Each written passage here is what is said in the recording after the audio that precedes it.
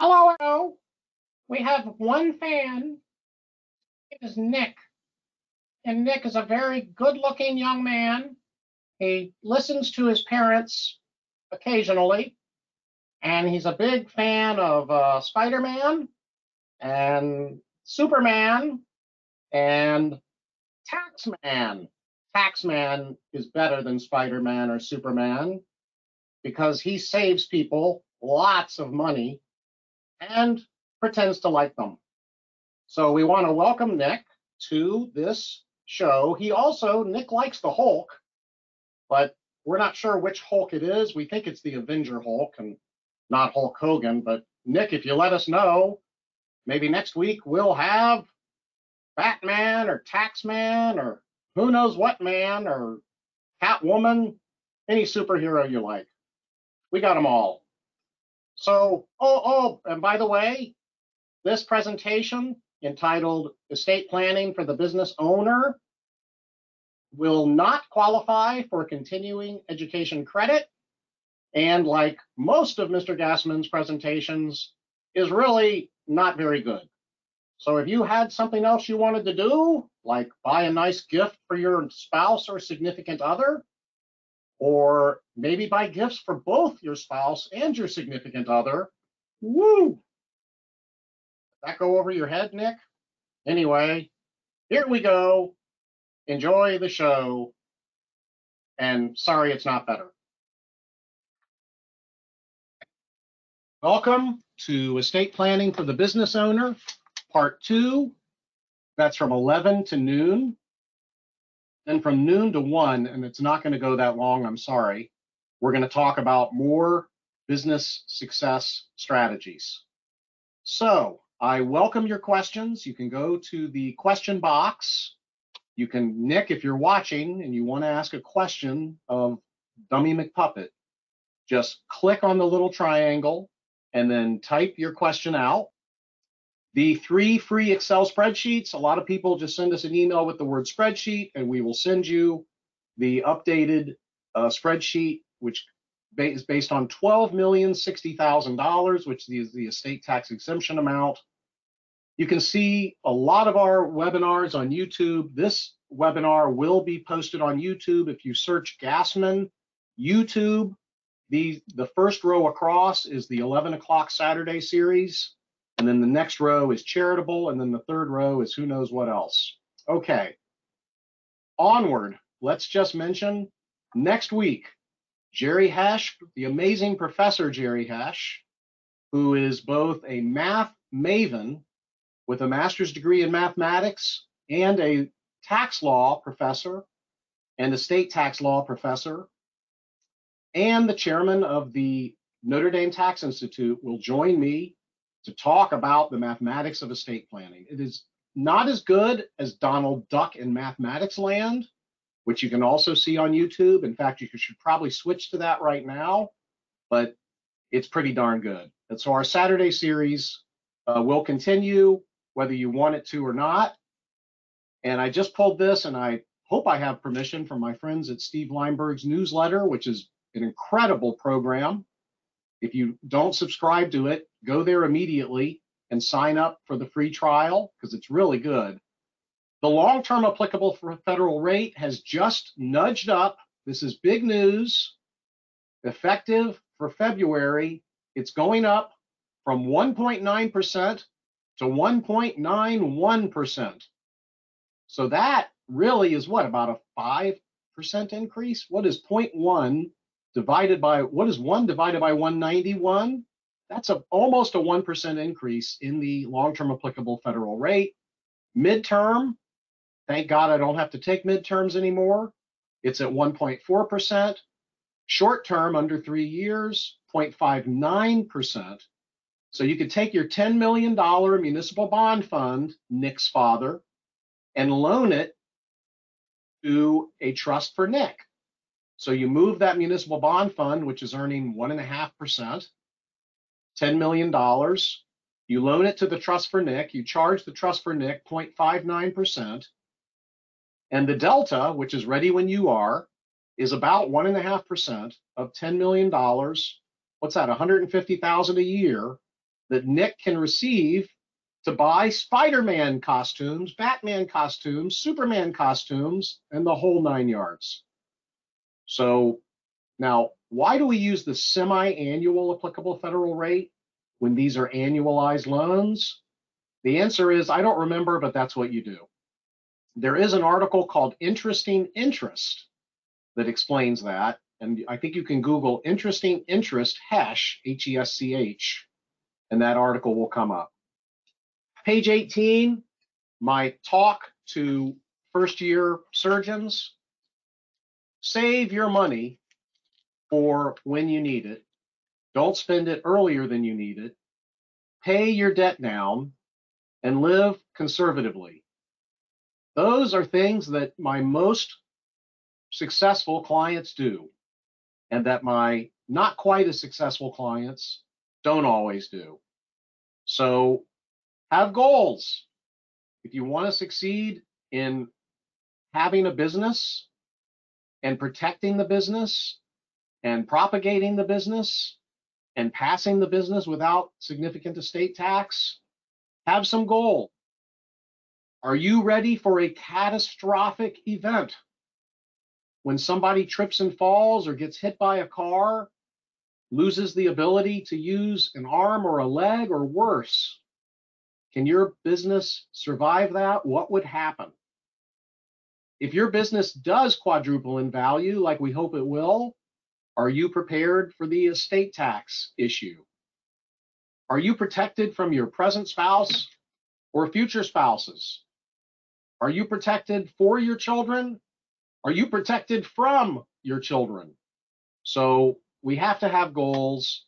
And the first goal, I think, for many people is to recognize the risks, because entrepreneurs are great at, oh, I got an idea. I can see the upside. Let's go do it.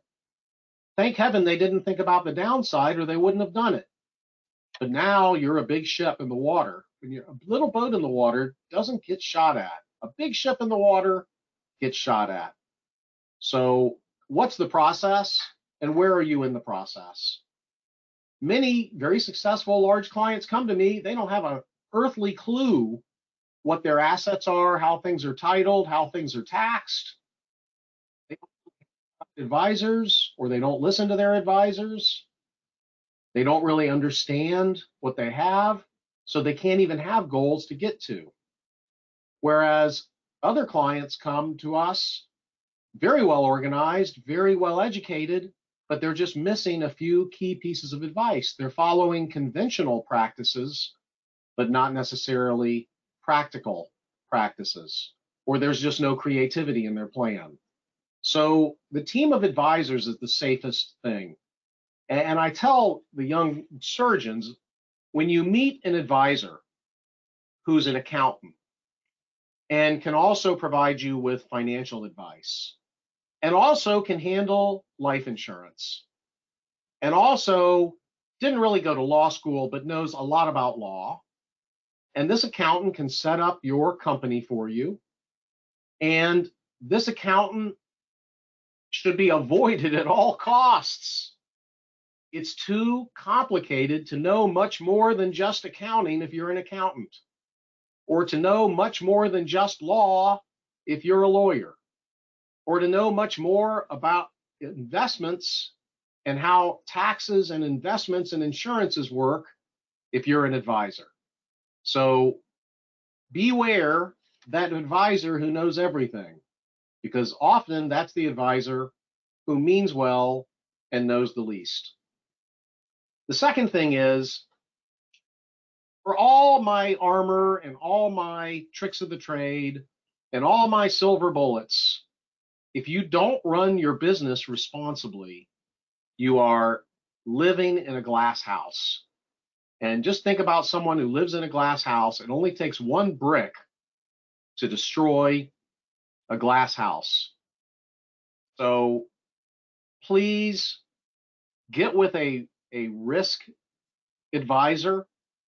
Ask your insurance agency or carrier to put you with a risk advisor who can come to your business and walk around and say, well, someone could trip and fall there. That machine could take someone's arm off. You don't have the right posters for your employees. and think about the risk, and make sure you have plenty of liability insurance for your activities. And things, just double check once a year, once every other year. You should have somebody who's in charge of your risk management, and it should be somebody who's not fearless.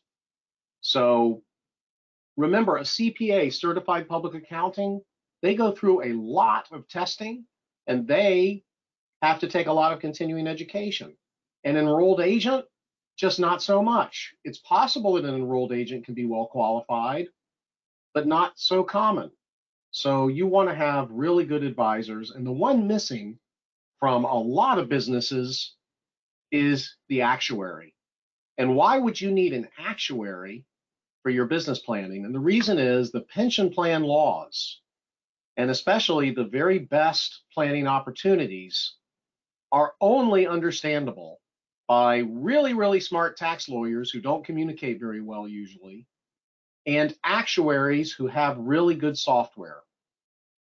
And I was talking to one of the payroll services. I won't mention the name, but they're one of the 5 largest payroll services in the United States. They're one of the top 5 providers of pension plans in the United States, and they do not offer their clients defined benefit or cash value pension plans. So my client could have been putting $300,000 a year into a pension plan for the last 5 years, has only been putting $40,000 a year in, because his CPA didn't really realize that those plans had not been evaluated and thought that there would be a tremendous cost of employees to put the client on the plan. And the answer was not so much. And here's an example. You have owner 1 makes $275,000 a year, owner 2, $275,000 a year, and they have employees, 4 of them, who make $30,000 a year. And here's the ages of these employees. Well, owner 1 and owner 2 at 54 and 49 can put $325,000 a year into a cash balance plan. They'd have to put $3,000 a year for the employees. At the same time, they do what's called a cross-tested 401k. They put $43,000 for themselves, nothing for employees there, but then a safe harbor contribution of $3,600 for employees. End of story. Owners, $368,000 tax deductible. Employees, $10,284, and they're happy to have it. And it used to be you had to have this plan in place by December 31st, no more, just by the due date of your corporate return. So get at that actuary. And even if you're only 40 years old, you could put $87,000 a year into a defined benefit plan. Here's the form to fill out on page 28. Most of the good pension actuaries will not charge you to fill this out. Well, I know I've shown it before, and I know you know that even a piece of trash on a Target parking lot can cost $4.6 million if it turns out to be a needle. And someone who has a building collapse on them could receive $148 million from you. So let's be careful out there from a creditor protection standpoint. And I know this is not the right time in the economy to be talking about creditor protection, but it will be. It does happen. And lawyers and accountants, we know that our clients get overconfident and take a lot of debt on, and then they have to go bankrupt, and it's not a pleasant thing, especially with the vehicles. Please don't have cars and trucks in with your golden goose. You put these into separate entities. The separate entities hire the drivers. They are independent contractors to your business, just like the Keynes Furniture v. Miranda case, where Dr. Miranda was killed, rear-ended by an allegedly drunk Keynes Furniture installer. But Keynes Furniture had had good advice, and that truck and that installer were independent contractors owned by an affiliated entity. So the judgment did not penetrate the Keynes Furniture Company. So don't have someone tell you you can't plan, because you can plan. and you should plan. A lot of clients put real estate in S corporations. Stop that right now. There's a lot of disadvantages to putting real estate in S corporations. I'm not going to go into it. I'm just going to point it out. If you've recently put real estate in an S corporation, consider converting it to a partnership, but it may be too late. So get to know the different kinds of entities. The regular corporation, which we call an Inc. or a Corp, which can make an S election or be a C corporation, or maybe a professional company. The LLC, which can be taxed as disregarded if it only has one member, or it will be taxed as a partnership if it has multiple members, or as a C corporation or an S corporation if it elects to be taxed that way. There's times to use each of these alternatives. Don't pick an alternative by accident. And then there's the general partnership, where each partner is responsible for the liabilities of the partnership. Oops, that could be problematic. Unless you have a limited liability partnership, which will shield the liability. But then in many states, the limited liability partnership interests will not be protected from charging order protection.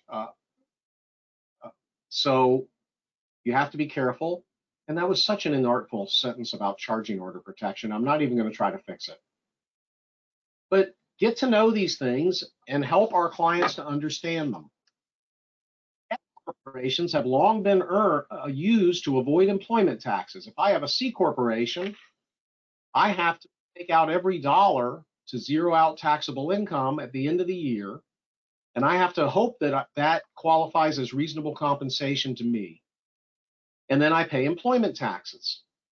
But if I have an S corporation, I can let those dividends come out to me. They're not subject to employment taxes. Now, every year or 2 years or 4 years for the past 30 years, I've heard them say, oh, you're going to end up paying employment taxes on your S Corp income. Congress is going to act. This is too good to be true. And it did almost happen last year, but it hasn't happened yet. So, ladies and gentlemen, boys and girls, children of all ages, choose your entities carefully. Now, what can own an S corporation? A person can. An irrevocable trust that's properly drafted can. A grantor retained annuity trust can. A disregarded LLC can, but you have to be really careful to make sure it's disregarded. A 501c3 charity can own S corporation stock, but will have to pay income tax on the income. A trust taxed at your children's brackets can own S corporation stock and possibly qualify for the Section 199A deduction. So if I have a company that makes widgets and I'm in the 37% bracket and I don't qualify for the Section 199A deduction because my income is too high, I can set up a trust for my spouse and children and have it considered to be owned by one of my children for income tax purposes. And that's under Internal Revenue Code Section 678. And that's called, a brilliant name that we assign to it, it's a 678 trust. No, they don't cost $678. They cost more than that, but it's a lot less than $6,780. It's under Code Section 678. And if you Google IRC Section 678, you can read it for yourself. The trust that allows certain powers to a child or a grandchild will be considered as owned by the child or grandchild, even though it may benefit your spouse or others if it's properly drafted. And then that grandchild is in a lower tax bracket, and if they're under about 170,000 of taxable income, they get that 20% deduction under Section 199A. So, pretty cool stuff, huh? All right, a little bit about creditor protection. And I think a lot of advisors just don't think about this, or they think it's too much of a hassle. Here's John, and he owns the widget business, and he did set up an irrevocable trust for his family, and it's owned 3% by the family LLC. John owns 97%. The family LLC is owned 1/2 of 1% voting by an irrevocable trust for his family. He doesn't really like his family, but he does like his creditor protection. So by having this set up, if somebody gets a judgment against John, depending upon state law that applies, they may only be able to get what's called a charging order. It has nothing to do with those canisters that you make soda water with. Those are charging canisters. This is charging orders. It's an order from the court. John, you owe this creditor all this money. You own 97% of the LLC. If you ever take money out of the LLC, you got to pay the creditor. John says, okay, well, do I have to take money out of the LLC? And the judge says, no, I can't force you to do that because of the charging order statute. John says, okay, Mr. Creditor, I'm never taking anything out of the LLC. I'm going to live on my paycheck, which is creditor proof in the state where I live, and you're never going to get anything unless you settle for 5 cents on the dollar. But the creditor says, okay, I don't care. I'm just going to come get your widget factory.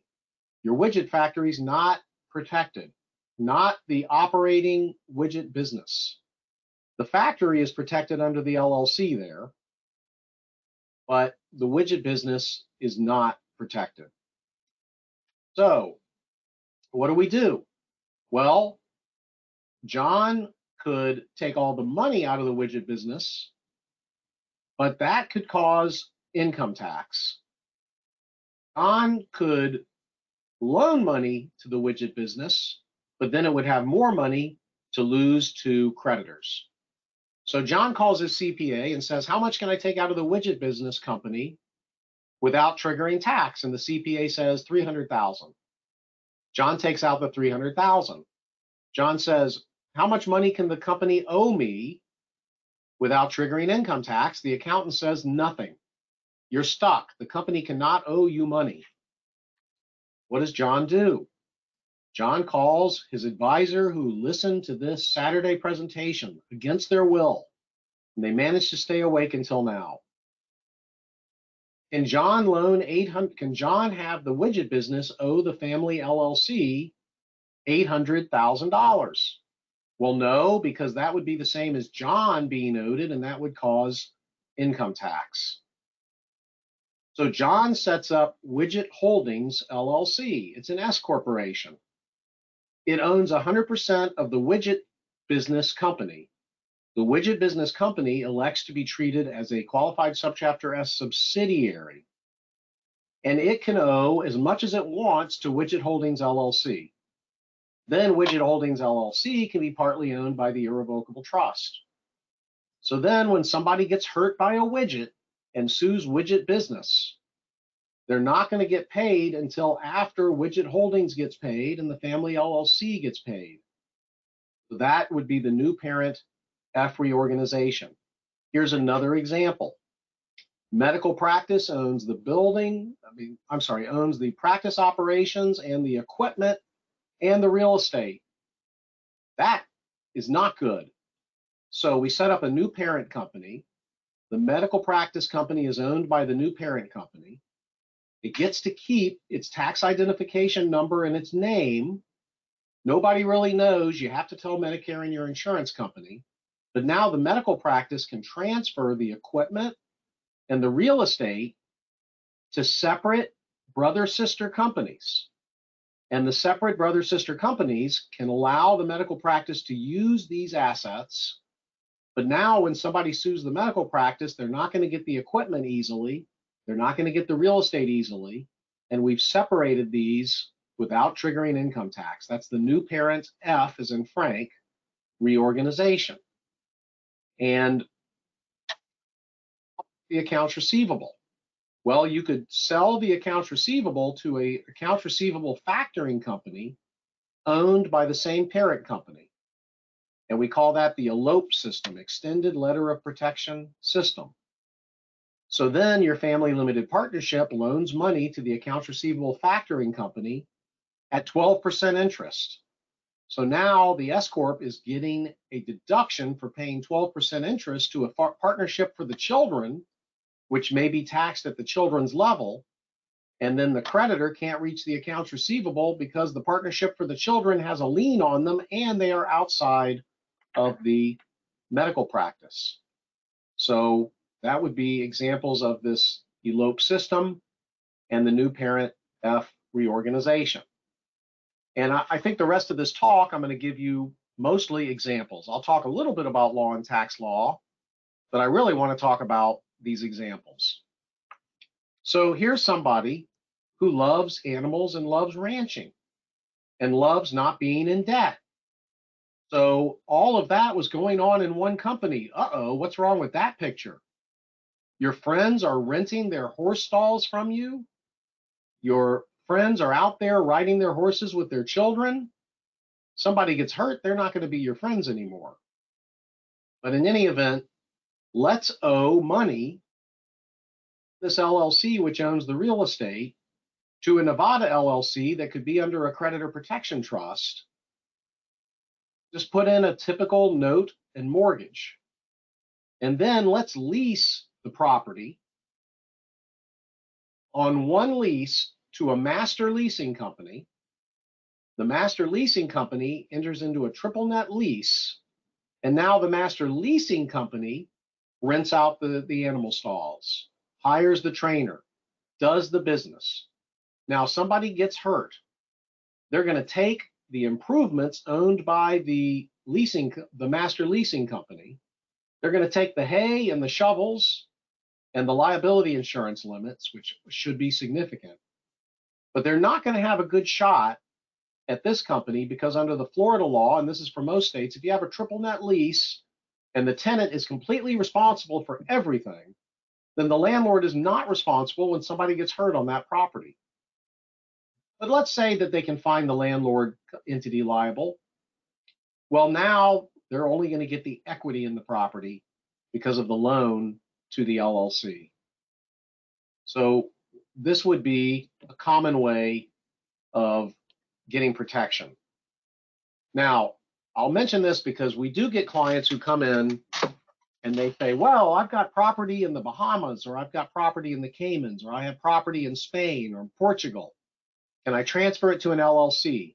Yes, it takes the equivalent of an act of Congress in those countries to transfer property to an LLC, including a 2 to 3% transfer tax. It can be considerable. But it usually is not expensive to put a lien against the property. So Joe Bahama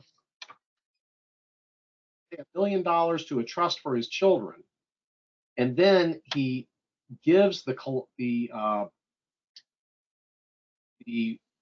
actually he agrees to pay $1 million to an LLC owned 10% by a trust for his children. Then he gives the property in the Bahamas as collateral for the loan. Then the world hits the fan. He sells the property. The first dollars from the sale go to the LLC, and he has charging order protection. So a creditor looks at this, and the property in the Bahamas is no longer easy prey. Otherwise, if he just owns $1 million property in the Bahamas, the plaintiff lawyer is not going to settle a case as low as they otherwise would. But that's another idea. I showed this one last week, but it's a client who has rental properties in Florida and New Mexico, and personal properties in Florida and New Mexico, and fortunately, an estate tax problem. So from the estate tax standpoint, we establish an irrevocable trust. We value these properties at about $7.5 million. Transfer them to LLCs. We sell 99% non-voting member interests in the LLCs to the trust in exchange for a $5.7 million note, which will now have to be at 1.91% interest. for 20 years. That's about 110,000 a year. Now these properties worth 7.5 million. They double in value to 15 million in 10 or 20 years, but the client is still only owed a 5.7 million note. So we've frozen those values. Now we've also at least got the New Mexico properties out of the client's name into an LLC. So if there's a horrific accident in New Mexico, she doesn't lose the Florida properties. But we could do better. We could, oh, I thought I had a slide here. I'm sorry, I don't. But the slide I would have showed you is that the New Mexico real estate LLC there could be a holding LLC. And then the New Mexico properties could be put into separate LLCs, maybe one for each property or 2 properties per LLC.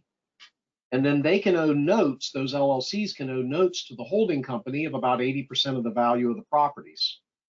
So if somebody gets hurt, the creditor will hopefully not be able to reach more than the equity in each LLC. So we've done the creditor protection planning in advance. And then of course we would put the Florida home and the New Mexico homes into qualified personal residence trusts if we want to protect those as well. There's another one I did last week, and let me see where, I think I had a slide mix up here. This is a family with a C corporation. I'm encouraging them to convert to S, but they are C right now. The value of the company, 18 million. Please set up trusts for our children and put 10% in each trust. The children work in the business. They're wonderful. We want to avoid estate tax and give them a piece of the action. Okay, that's great. What is 10% worth? Well, what's 20% worth?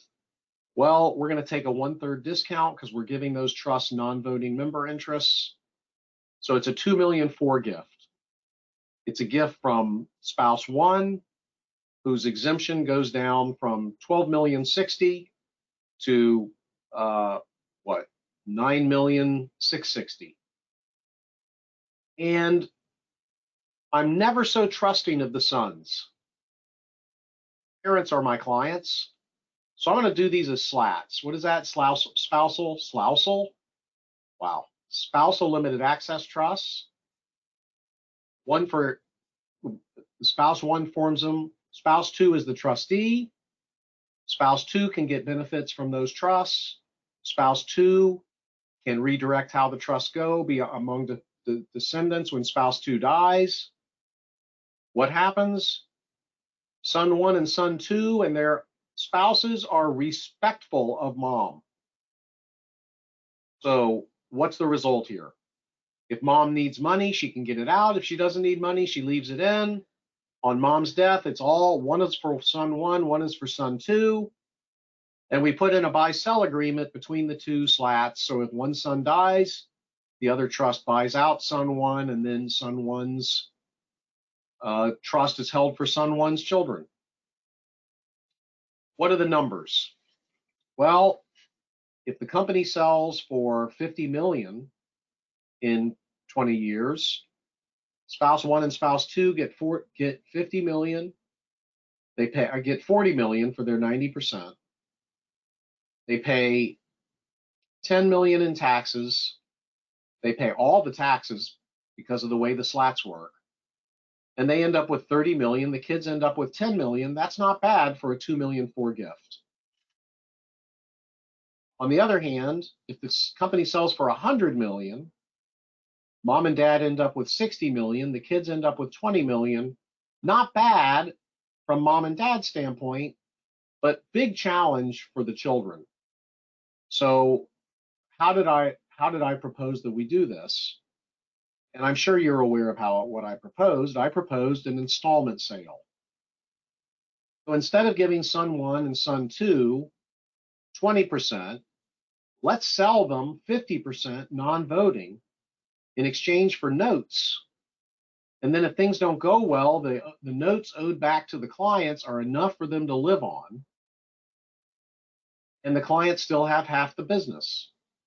So let's see how that works. We'll go to slide 87. 50% of 18 million is $9 million. Take a 1/3 discount. The notes are going to be $6 million, or actually the sale is going to be $6 million. I'm going to say that 10% of the transfer is a gift and 90% is a note. So dad's going to use 6 million. Dad's going to use $1.2 million of his exemption instead of $2.4 million, and he's going to be owed $10.8 million. Now, what happens if things go badly? Dad gets everything because the company will be worth less than $10.8 million. But look at this: $50 million sale. Mom and dad get $25 million, plus they get $10.8 million on the notes.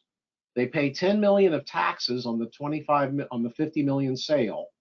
They net $25 million. The children now have $14 million.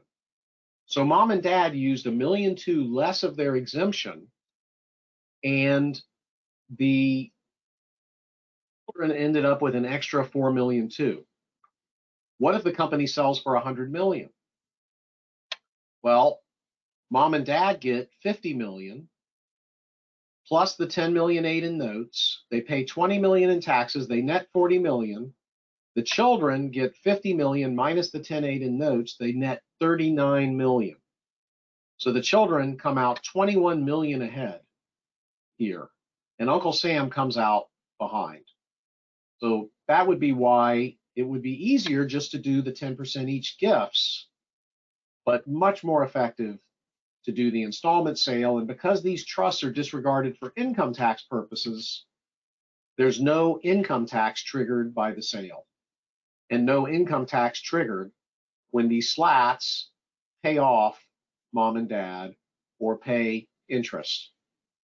And if the C corporation makes an S election, which is perfectly fine, then mom and dad start paying all the income tax instead of the C corp paying the tax, and the children and grandchildren come out even further ahead. Now, this is one you can adapt, those of you who are practitioners, and most of you are,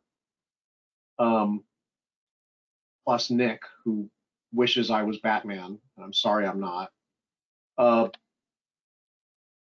Here you have one spouse owning a few assets, the other spouse owning a few assets. And for estate tax avoidance, you simply set up one holding company for the husband's assets, one holding company for the wife's assets, and a separate slat by one spouse, a separate trust for descendants by the other spouse, and an installment sale. And a lot of people say, how do you decide what to put under the sale? And the answer is easy. Everything goes under the sale because we want to freeze everything that can grow. We want to discount everything that exists. So just about everything goes under the sale. Clients come to me and they've done it extraordinarily well with certain assets, but why not everything? And one of the reasons is that the client's advisors are just not comfortable doing sales of S corporations with GRATs and with installment. Now here is a tax and creditor protection plan that I'm pleased to explain to you. This particular client has businesses happening, successful entrepreneur, and also has passive investment assets, and would like to avoid estate tax and initially start by putting the investment assets into a trust that can benefit his descendants and his parents and would not be subject to estate tax in his estate. But if it ever hit the fan, he'd like to be able to be added into the plan, just in case. So we can set up a Cook Islands trust. Remember Captain Cook? He discovered something, I don't remember what, and the Cook Islands are named after him. The Cook Islands are an independent country. They're a dependentship of New Zealand. They're a 6-hour flight north of New Zealand. I haven't been there yet, but I hope to go to review your trust agreement. And creditors don't hope to go there to review your trust agreement because it's a long, expensive trip. So that irrevocable trust receives a gift of some money, which may be held in a Cook Islands bank account, and purchases a 99% interest in an LLC in exchange for a note. So 20 million goes in there, and the note is 13 million. So we've gotten 7 million out of the estate plus future growth. The note's only at 1.91% interest, but we don't want to make the note very easy for creditors to reach. So the note is owed to an irrevocable trust. And the irrevocable trust may be a domestic trust, may be a foreign trust, may own a Nevis LLC. The Nevis LLC may own the businesses. The Nevis LLC may check a box under Form 8832 to be disregarded for income tax purposes, but you do have to notify the federal government of the existence of the LLC and of everything that this trust does and owns directly or indirectly to avoid very large penalties. So, here's the page for the person with the New Mexico property, showing you the separate LLCs which owe money to the parent LLC for these. And why do we put the parent LLCs in Wyoming? Because Wyoming has good charging order protection, good tenancy by the entireties law, and does not disclose ownership or managers on its website. So there's confidentiality there. Now, the Iowa Supreme Court a couple years ago ruled that if you set up an Iowa LLC and you live in another state and your creditors in that other state, it's Iowa law that applies to get you Iowa charging order protection. So if the Iowa Supreme Court was correct, and I think there's at least a 50-50 chance that they were, if you live in a state that doesn't have tenancy by the entireties or charging order protection, for example, if you live in California or Colorado, then you might want to set up a Wyoming, Delaware, or Florida LLC and use that and title it as tenants by the entireties. Just got a phone call and I'll have to say, can I call you later? All right. Now, let's talk about the buy-sell agreement. See a lot fewer buy-sell agreements than we wish clients had. It is not simple to establish a buy-sell agreement that's well written, but it's very essential that you have an agreement, even in a family entity, as to what's going to happen if somebody dies or becomes disabled, or worse yet, becomes a jerk. Because even the nicest people with blood sugar issues or mental illness or medication issues could become a jerk. So you want to have a well thought out buy-sell agreement. And so often what we see is that the company buys the life insurance, and if somebody dies, they're going to be bought out.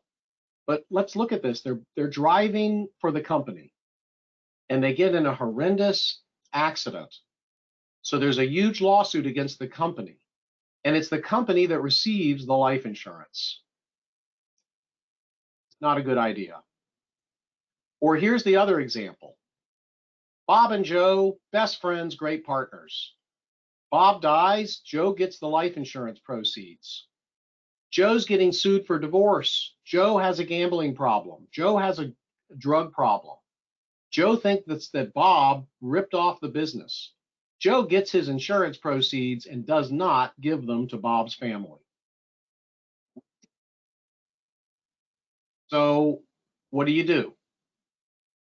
I prefer, so the first one I talked about is the entity redemption agreement. I don't like that one because it puts the life insurance at risk. The second one is the cross purchase agreement. I don't like that because it puts the survivor at the risk of the deceased person's family at the risk of the survivor. So what we like is a trustee purchase agreement. A lot of times what we'll do for tax purposes, and there's a private letter ruling that tells you how to do this. It's private letter ruling 2007 47002. So you can just Google private letter ruling 2007 47002. And what you have here is you have the operating company own 50-50. And then the shareholders set up another LLC that's taxed as a partnership. Because in order to transfer real estate in order to transfer life insurance that's already existing without making it taxable as income on death, it has to go to a partner in a partnership. So shareholder A and shareholder B can either form an LLC, or they should form an LLC, and maybe that LLC also owns a desk, and it leases the desk to the operating company. It gets a little bit of income. Now it's a partnership. And just to make sure that A and B are partners, they go to their stockbroker and they each invest $5,000 in a publicly traded partnership. So now they are partners in a partnership. Entity owns the life insurance and agrees that on death, the entity will be managed by the surviving shareholder and the spouse of the deceased shareholder or a trusted individual. And then they're required to use those proceeds only to satisfy the buy-sell agreement on behalf of the surviving shareholder. So it's the best of all worlds. I do encourage you, pick up your buy-sell agreements. This is going to surprise you. I know this is going to surprise you. Read them. When a lawyer provides an agreement for you, the best advice the lawyer can give you is read what I sent you. Read the paragraph about what happens when I die and what happens if there's not enough life insurance. Read the paragraph about what happens if I become disabled or I become a jerk. How do you get me out of there, and what do you have to pay me? Who is the tiebreaker? See, when you have a 50-50 situation, and this often happens in my estate planning conversations, I say, oh, okay, your children get along well? You want them to be co-trustees? Well, they usually get along. Okay, what's going on? Well, one of them's married to a person who's a real control person and never really decides. And okay, well, then this 50-50 idea is not such a good one. In fact, if you really want to be a stinker in your 50-50, you'll just never agree to anything and drag it out. So that's where you want to have the tiebreaker. Because if there's a tiebreaker, then the 50-50 stinker doesn't really have motivation to be a jerk, because they know the tiebreaker is going to break the tie. So the tiebreaker could be your CPA, could be your lawyer, could be your hairdresser, could be a law firm, could be your Uncle Floyd. I just did one where the client says, well, flip a coin. And I said, no, that's not good, because if you flip a coin, then somebody who's doing something really stupid has a 50% chance of making their brother or sister do something really stupid. So a little bit of wisdom and not so much wit on dealing with partners. I think there's a joke. A partner has a partner, and he goes to the bank and he's standing in line to make a deposit. Goes, oh my gosh, I left the safe open. I got to go back and, oh, never mind, I'm good. So the teller goes, what's going on? First, you were concerned that you left the safe open, and then you weren't so concerned. He goes, well, yeah, I looked back in the line, and my partner was back there in the line, so he's not going to steal from the safe while I'm gone. So, maybe it's not such a good joke, or I didn't tell it so well. Here's the reminder on the Section 199A income tax rules. These came out in 2017. We got all excited about them. And some clients did set up these 678 trusts or trusts for grandchildren to avoid income tax, but then it looked like these rules were on their way out last year, and we all just got so involved with COVID and PPP and all EIDL and state tax law changes. We just haven't talked about it enough.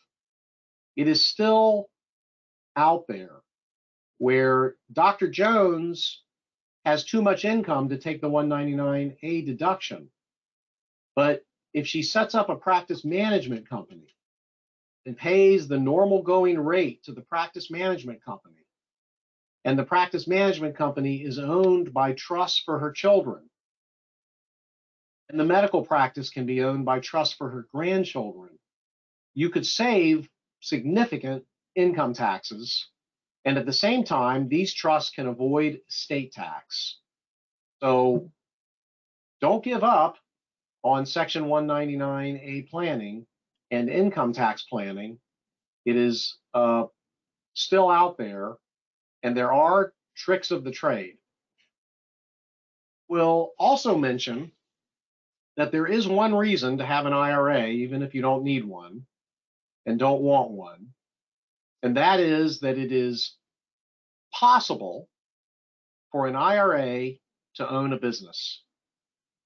So, we do have clients who have to stay judgment proof because of judgments against them. And we are in Florida, which, like most states, does not allow a creditor to touch an IRA. And an IRA can own a business that it starts from inception. So the IRA becomes a 401k, and then the 401k owns the business. And Brandon Ketron and I have written about this, and we have represented clients who have done it. And it makes me queasy from an income tax standpoint, because if you do anything wrong, it could disqualify the 401k. But it is a way, it is a lifeboat way to support a family running an active business when all you have is an IRA. So what's more important than what I've said in the last 53 minutes, also known to many of you as 1.4 billable hours, is what the follow-up is. Both for me as a business owner, for you as a business owner in your business or practice, or for you as an advisor. Why is it that certain advisors have clients that do the things that they recommend, and certain advisors just don't? Well, Wally, you could save money with a 199A 678 trust, but if you get audited, the IRS may not like it, and it costs money to set up, and you'll need a separate tax return. I don't think I would. Well, Charlie, a 678 trust would probably save your family about $42,000 a year of income tax. Probably cost about $10,000 to set up, but that's tax deductible. IRS doesn't like it, but it's all statutory. What do you think? That's like a different way to explain it. And by the way, I did one myself because I didn't want to be anyone's guinea pig. So the first one I did for myself, and I'll be glad to let you see a copy of it. So what can you do in the next 30 days? Number one, call your insurance agent. He's lonely. He wants to talk to you about raising your limits of liability. Don't ever let an insurance agent tell you, well, Floyd, you only have 2 million of assets. You just need a $2 million umbrella. It doesn't work that way. If you get sued for $20 million and you have 2 million of assets, you better hope you have a $20 million umbrella. That's the way it works. And it's never a bad idea to take all your coverages to a separate, new, independent agency, let them look at it and make suggestions. Go back to your agency and say, here's the suggestions of the independent agency. What do you recommend? Just make sure you're covered from an insurance standpoint. Life insurance, make sure you know who the owner and the beneficiary is of each policy. Have the life insurance agency run physicals. Use informal applications, as I've talked in the past. If you don't want the Bureau to get all your results, if there's a blip on that EKG that you don't want the Bureau to see, start off with an informal application. Get your will and trust signed. You know, a lot of wealthy people come to me and they send me the trust and it's not signed. And then they get irritated. I say, I got the trust, but it's not signed. Oh, I'm sure we signed it. Okay, well, what did you do with the copy? Not sure.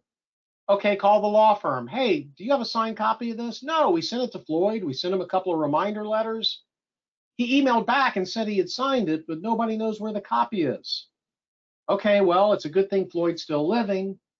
Floyd, why don't you sign it right now? Get it witnessed, so in case a bus hits you, you're set. And then we'll go ahead and improve it. So what you do in the next 30 days is very important.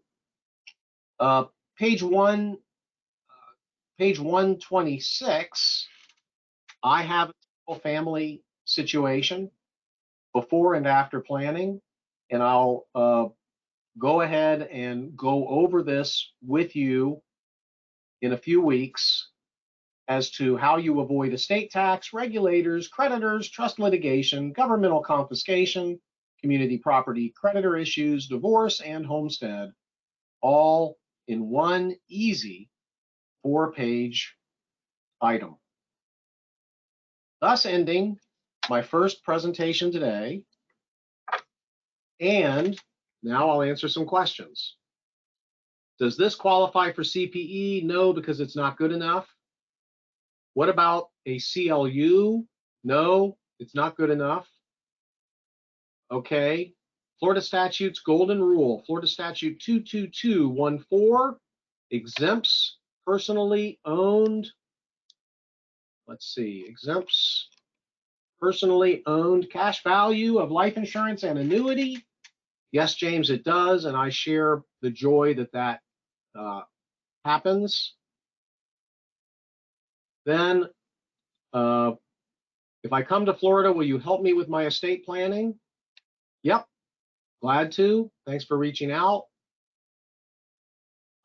Bring your lawyer from wherever you're from so she can make sure I comply with your state laws when I'm helping. Okay, is it wise to have a Roth 50 IRA in order to avoid a 5-year rule problem? I'm not sure what Lewis is referring to there. We can do a presentation because we wrote a book on IRA beneficiaries and trust planning.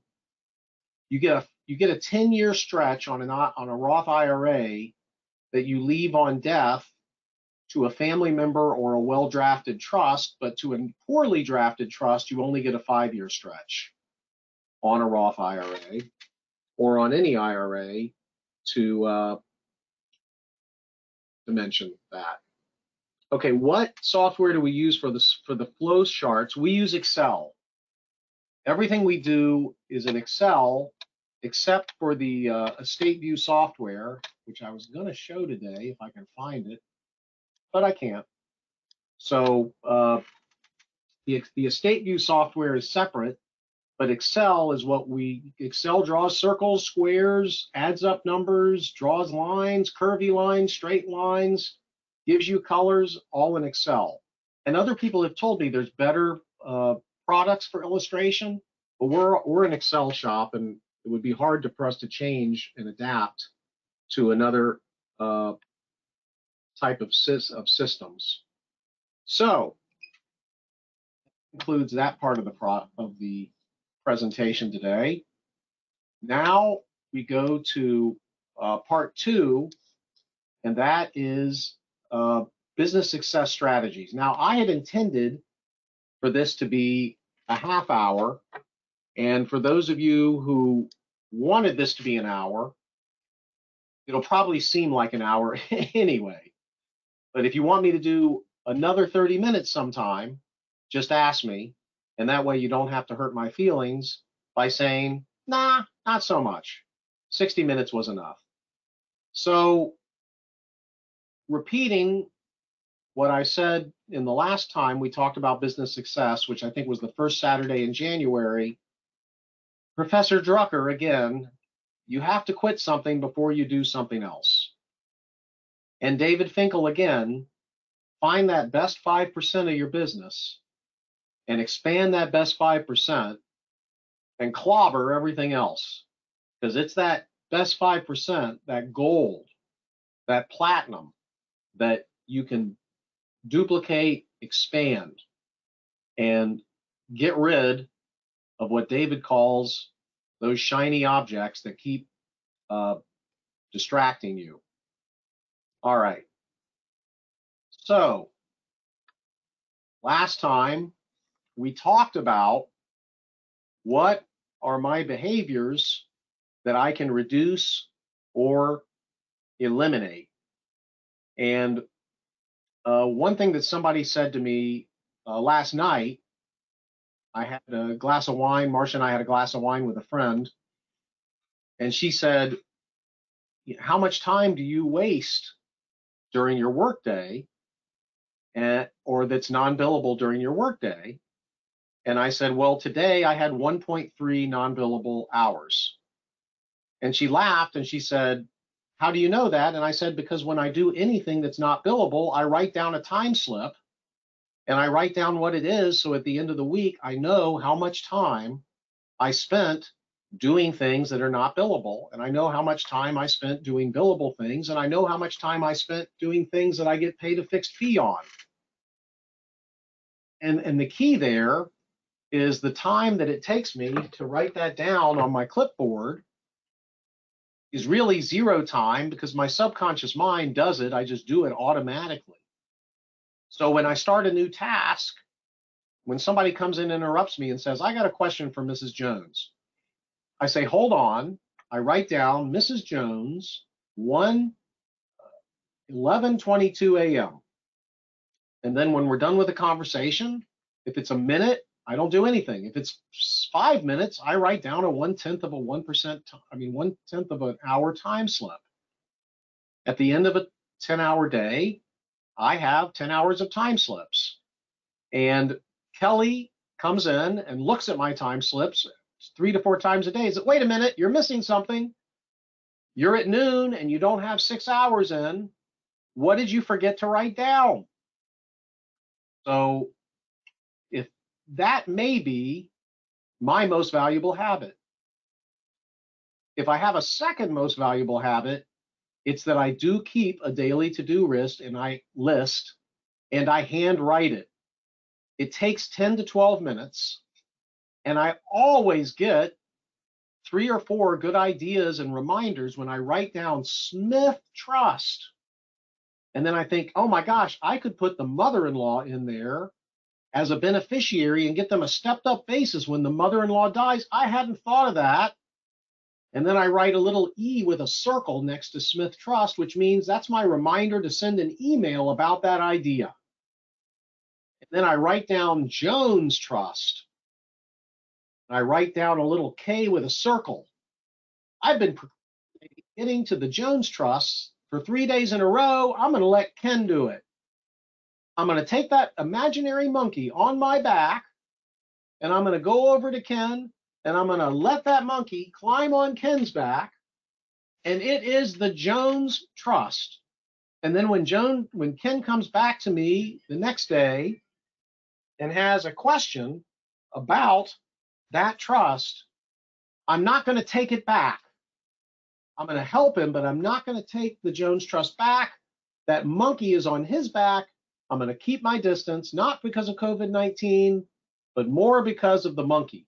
So with the COVID-19, the monkey on your back thing isn't as good as it was, but I guess you can imagine a spider monkey, and you should probably wear protective goggles in case that spider monkey jumps in your face. Was that a useful tangent?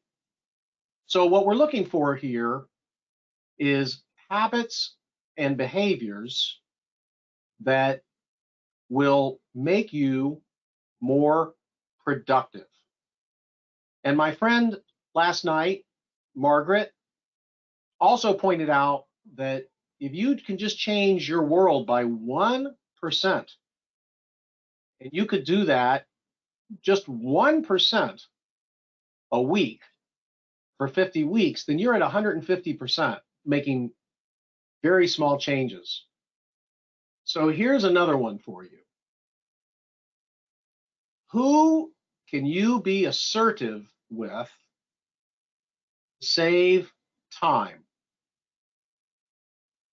For example, I tell younger lawyers here, when you get somebody on the phone and they just won't stop talking, they just go on and on and on and on and on. Type of person is used to being stopped. So what you can say is, I've got to make a call in 5 minutes. Just push that in. I've got to make a call in 5 minutes. And then at 5 minutes, just say, time for my call. And they will either stop or they won't stop. They'll stop. But if they don't stop, then you simply say, gotta run, click. But think about that. That person who works with you in your office who just loves to tell you their problems, and the drama of their life is more important than anything you're doing. Can you be assertive with them?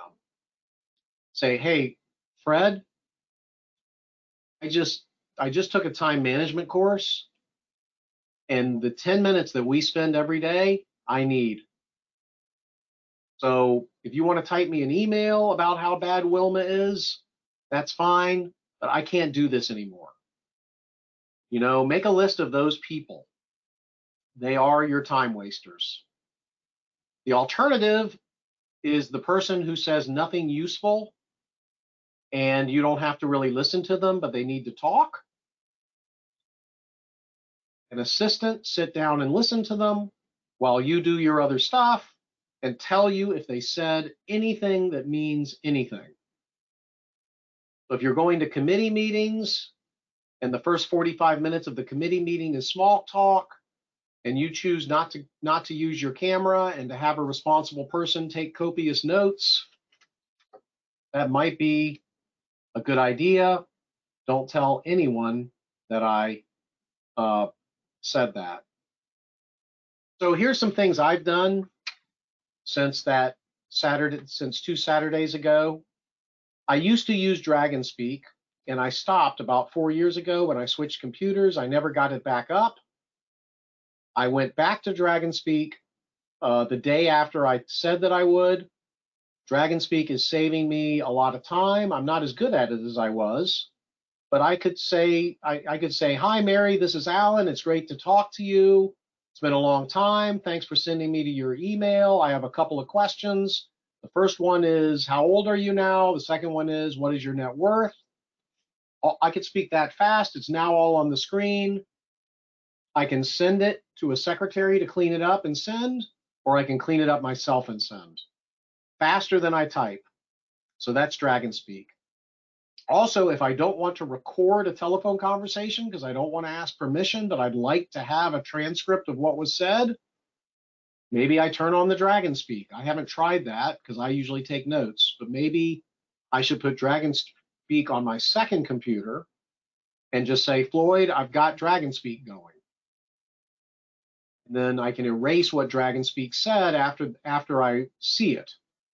maybe that's a good strategy for you. The other strategy I mentioned was I bought a lot of $65 tape recorders for, I think, about 10 people in the office. And when they see me, they bring their tape recorder, or when I go to see them, I say, turn on your recorder, and then I talk as fast as I want. And I don't have to worry about whether they took notes or not, or go slow so they can take notes. Now, the second thing, and this is going to save 10 minutes a day, whenever somebody in my office works on a client's chart, they email me the chart, and in the RE line, it says Mary Hughes chart. So now when I need Mary Hughes's chart, I don't have to go into the directory, which takes 2 minutes and it's tedious. I just search my emails for Mary Hughes chart. And it may not be the latest one, but it probably is. It pops right up. Another thing that I do that I forgot to mention last week is my printer is my reminder system. So throughout the day, when I get an email I need to answer, or a letter I need to handle, or I see a document I need to work on, I just print it. And then at the end of the day, my assistant Riley staples everything on my printer and puts it in what's called the red folder. And as she goes through it, she sees things and she knows what some of those things are.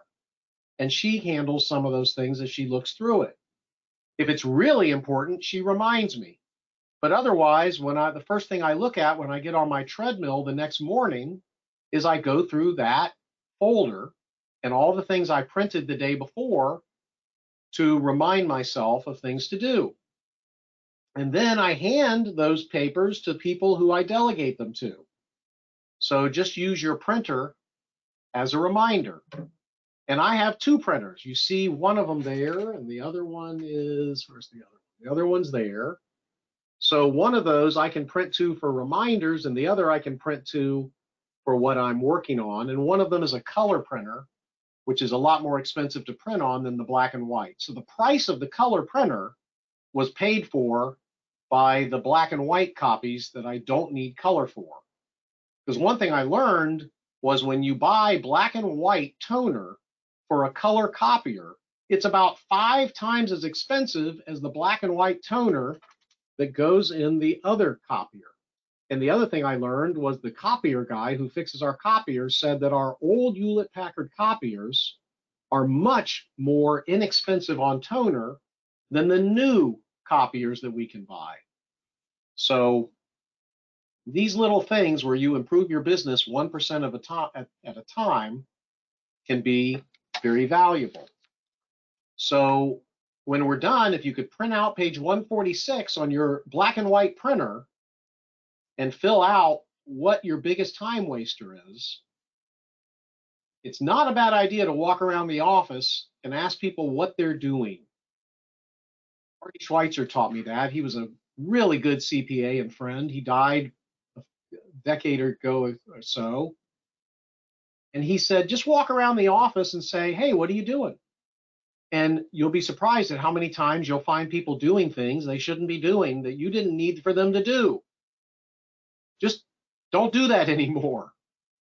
It's just a good idea. But talking to negative talkaholics is a big one. Another thing that we try to do is we try to convert phone calls to emails. Not because I don't like to talk to people. I do like to talk to people. But I also like to keep people's bills down, and I like to make sure I got the right information and they got the right information. So clients who are in the habit of leaving me voicemails get an email back very promptly. Floyd, thanks for the voicemail. The answer is yes. Please let me know how soon you want this to be done. Best regards. Now, hopefully over time, Floyd gets converted to being an email client, not always having to talk to me. All right, so we have lots of habits here. 1,000-hour rule from Malcolm Gladwell's book Outliers. once you've done something for 10,000 hours and you like doing it, you will be a genius at it. You will be very, very good at it. So, you see the trapeze artist, you see the juggler, you see the ventriloquist, you see the comedian, you see the musician. What makes them so good that they can do that and you can't? And the answer is 10,000 hours. So just be mindful of this. And I tell the young lawyers and the new surgeons, I should say the new lawyers and the new surgeons, because a lot of the new lawyers are old lawyers. If you put in 3,000 hours a year, you'll get your 10,000 hours in 3 1/3 years. If you put in only 1,500 hours a year, it's going to take you 7 years to get to the 10,000 hours. So putting in the extra hours those first few years can be a very important investment. And if you're a Beatle fan like I am, and I'm really enjoying watching these Get Back recordings, they took 65 hours of video of the Beatles rehearsing and recording for the Let It Be album, the Rooftop concert, and what became the Abbey Road album. And you see how much time they spent and how patient they were and how methodical they were. Now, they only had a 6-year run. Think about this. They wrote Love Me Do, their first hit song that they wrote in 1963, and finished the Let It Be album in 1969. They did all that in 6 years, but they were together from 1959. And from 59 to 63, they couldn't get anyone's attention. They were turned down by everyone. In fact, in 63, the one record contract they got was the 4th they had tried for. They had 3 turn down letters. They and the Rolling Stones had the 10,000 hours done first. Because remember, they went to Hamburg, and in Hamburg, they played 9 to 10 hours a day. So they had the 10,000 hours in first. So when the world decided, yeah, we like this kind of music, they knew how to write it, they knew how to record it, and they had a lot of competition after the other bands had their 10,000 hours in. So be patient with people. You're not just a genius when you started something. You your 10,000 hours in. Don't forget to use your subconscious mind. I think people have just forgotten about the subconscious mind. A lot of times, people in my office will say, what are we going to do on this file? What are you doing on this? What's the answer to this? And my response is, ask me tomorrow. And a couple of people thought that was really rude, that I say, ask me tomorrow. But the reason I do it is when they ask me tomorrow, I often have the answer. And where does it come from? I believe it comes from my subconscious mind. Sometime during the day or in the shower or while I'm dreaming at night, the answer comes. So your sleep time, when you wake up, make your to-do list, or make your to-do list before you go to sleep. If you make your to-do list before you go to sleep, then you won't have to wake yourself up at 4 in the morning and say, gotta call Fred, forgot to call Fred. Nope. Once your mind knows that you wrote it on your to-do list, it won't have to remind you of that. But if your to-do list says, figure out the Lowry problem, well, then your mind will work on figuring out the Lowry problem. So that subconscious mind is in there, along with your inner child who needs to be entertained. So joke around and have some fun. Now, lawyers, CPAs, and other financial and other advisors. What do you say about the client who doesn't know when to quit? You know, what is it? Tony Robbins says that insanity is doing the same thing over and over again and expecting a different result. So one of the things that Marty Schweitzer used to tell clients, and he had very, very long client conferences, and I learned a lot from those very long client conferences, is he would say, you know, you got to know when to fold them. This thing is not looking good. Yeah, maybe you're just around the corner, but could you bring in a joint venture partner, or let's just get this thing done? It's a loser. Fold them. You got to know when to fold them. So, you know, listen to that song, know when to hold them, know when to fold them. And when it's time to fold them, when it's getting in the way of your top 5%, and it's taking time, money, and frustration, give it away to somebody else, delegate it, know when to fold it. Now, this is something I got from reading the Gallup poll books. The Gallup poll books on business are really remarkable because they don't take truth based on logic, and they don't take truth based on principles and books. They run polls and they ask people questions, and they find out what makes people tick. And one of those books is Know Your Strengths. I think it's by Buckingham, and it comes with a questionnaire and helps you know your strengths. But one of the things that really struck me is that you get the helper's high. I mean, we're all, as human beings, looking for dopamine hits. Finish a job, put a check mark down on my to-do list, dopamine hit. I make someone laugh at my joke, dopamine hit. Have a really good month financially, dopamine hit. So when I get that interruptive phone call, that's really going to be, for a lot of people, an irritation.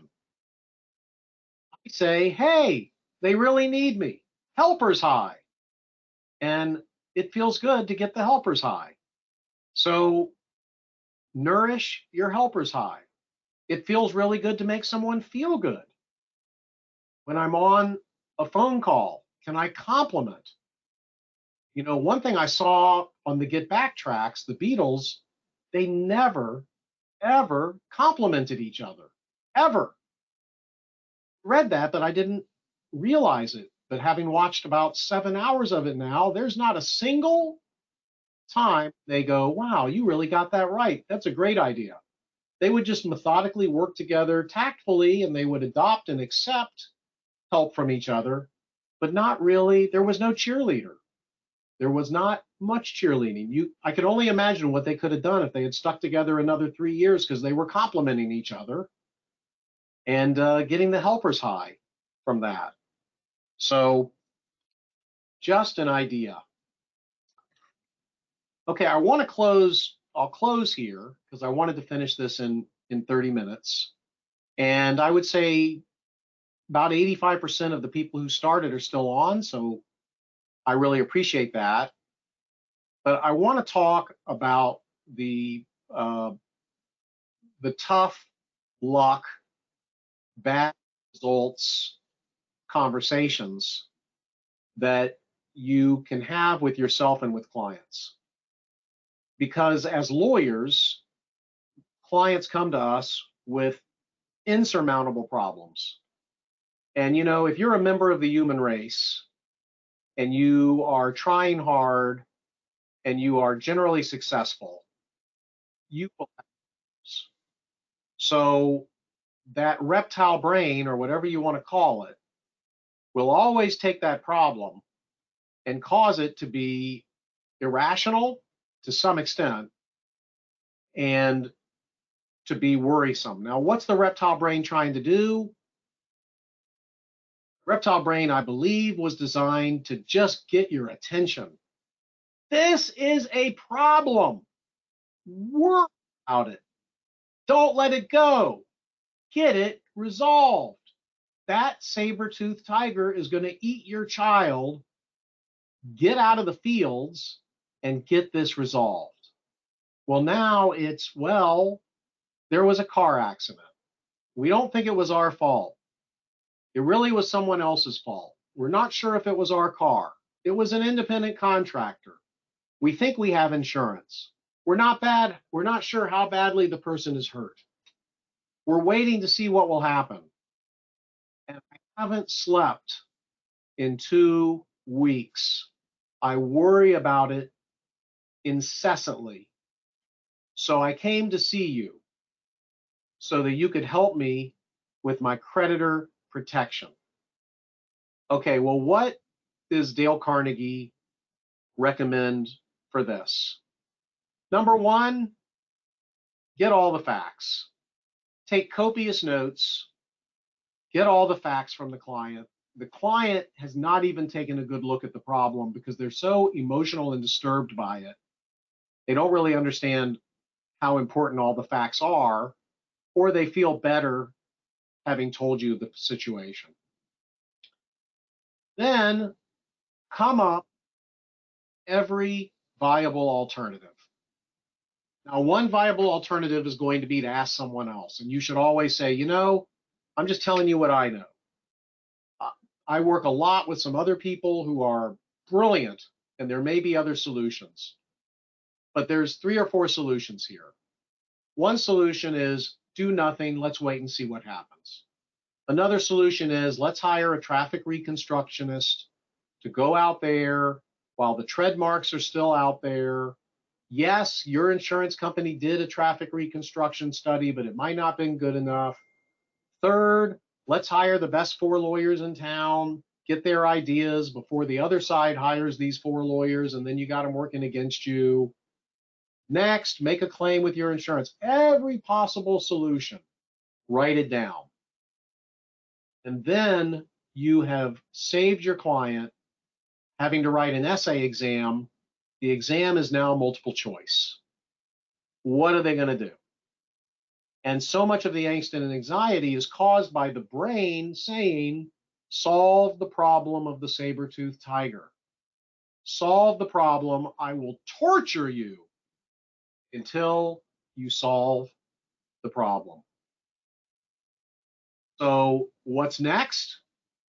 The choice is made. The client decides what to do and now launches into action. Once the client launches into action, they feel much better. And they will say, I feel so much better because I don't know why I feel better, but I know now what I'm going to do. And the activity that I'm going to do will push out that negative chatter of the fear of the problem. The next part of this, which you do as part of this consultation, is you go through what's the worst thing that can happen here. I mean, really, what's the worst thing that can happen? It turns out to be a $20 million car accident. It's your responsibility. The car was in your medical practice. Your insurance is not going to cover it. Here's what's going to happen. If all this happens and the plaintiff doesn't settle and it goes to trial, then in 2.5 to 3 years, we're going to have to put your medical practice into bankruptcy and we'll value it. And then we will ask the bankruptcy court to sell you the medical practice for the value of the practice, which is not going to be more than $300,000 to $400,000 because you don't have a contract with your practice. So then $300,000 or $400,000 is going to go to the plaintiff, and then you're going to have a new medical practice. And under Section 363 of the Bankruptcy Code, the creditor goes away. There's nothing more they can do. And if we go to the plaintiff lawyer after he gets the verdict and we explain this, he'll probably accept $300,000 cash. So worst case scenario here is the insurance company is going to pay your defense costs. You're going to go to a jury trial, and then you're going to pay $300,000 to $500,000. Now your net worth is $10 million. You make $1 million a year. How worried are you? Well, she's a lot less worried now than she was. Let's say it's $1 million problem. What's your net worth? 6 million. It's $1 million problem at most. That leaves you a net of 5 million. Let me ask you, when you were in high school, did you ever think you would be worth 5 million? No, I never thought I'd be worth $1 million. Can you retire on 5 million? Yeah. Okay, so here's the question. Are you going to let the worst case scenario of $1 million ruin your life for the next 2.5 years? And you decide not to? Yeah, I decide not to. Okay, well, maybe see a counselor. Maybe you feel better now. But page 175, actually, I'm missing a page. Live in day-tight compartments. What can you do? Will the problem hit you today? No. The trial's in a year. What can you do about the problem today? Nothing. I've done everything possible. Okay? Problem's not going to hit you today. There's nothing you can do about it today. Are you going to worry about it today? And if they read that book, How to Stop Worrying and Start Living by Dale Carnegie, and they read the chapter on live your life in daytime compartments, because that's probably what we were designed to do, they can feel a lot better about the situation. I'll close here with some food for thought. And I wrote an article for the ABA. It was a 1-hour talk over at Stetson Law School for the Business Law Society, which I called the 5 Client Commandments. And then one of the attendees wrote it into an article. She and I co-wrote it for an article for the ABA. If you want a copy of it, I'm glad to send it. And she took my talk and made it into the 5 Commandments, which was really good delegation on my part. She was really bright. She was working for me. I said, you heard the speech. Just make it into a great article. And the next thing I do, she paraphrased what I did from a transcript, which we got from artificial intelligence. And then she made this PowerPoint. Number 1, choose your clients and your customers and your employees carefully. You can't please everyone, so you have to please yourself.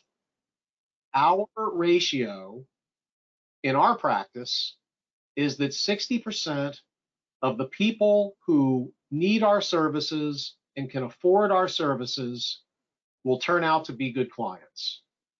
40% will not turn out to be good clients. They are rude, or they are overly conscientious about money, or they have advisors who control them in the wrong ways, or they can't get their stuff together.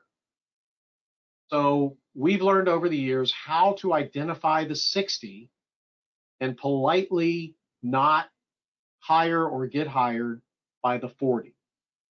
Now, on the employee side, we know that only 1 in 10 could stand to work for our office, because we are a very, very difficult place to work, because there's so many things to learn, because we do so many things systematically.